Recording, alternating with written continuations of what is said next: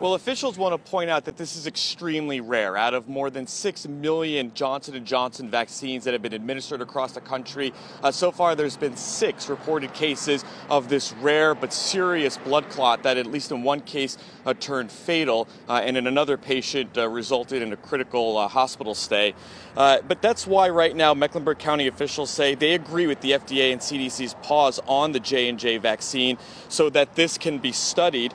Today at BofA Stadium, there was a vaccination event. I spoke with 2 people who were both getting the Pfizer shot and both had mixed opinions about stopping the shot. I think that's overly cautious. If the vaccine is 95% effective like they say, then getting people vaccinated will probably benefit the public more than halting vaccination over 6 blood clots. It's better to be safe than sorry.